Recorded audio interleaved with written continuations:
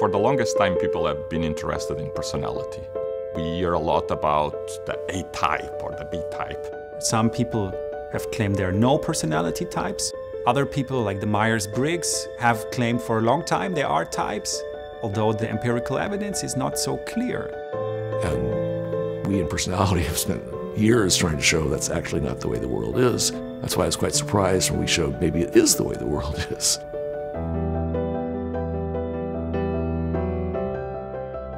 Recently, it has become clear and well accepted by psychologists throughout the world that there are what's called personality traits or personality dimensions. And the 5 dimensions are neuroticism, extroversion, openness, agreeableness, and conscientiousness. And this was our starting point. Let's start from what people agree on. Now let's investigate. So if you could imagine, instead of taking 5 dimensions, you visualize 2. And then each person is a dot in this space.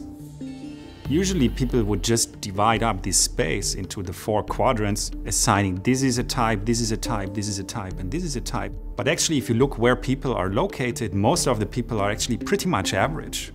And if you look into what the data tells you, where can you actually find individual clusters of people, it does not necessarily correspond to these 4 quadrants.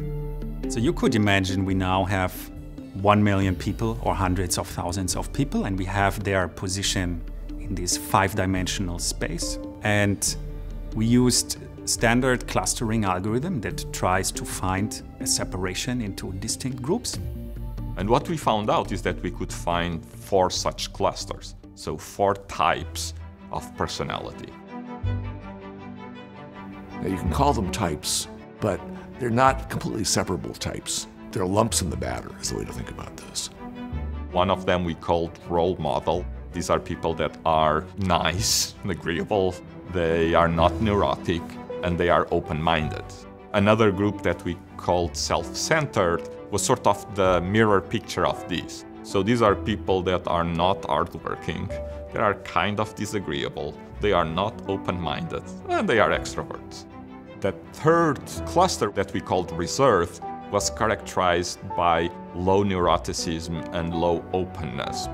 The 4th group was sort of kind of average. There is very little to say about average.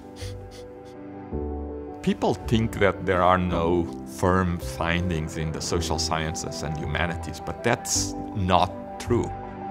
Can we answer these questions which people have been interested for thousands of years? And now, in the age of big data, this gives researchers new tools to study personality on a scale that was not there before.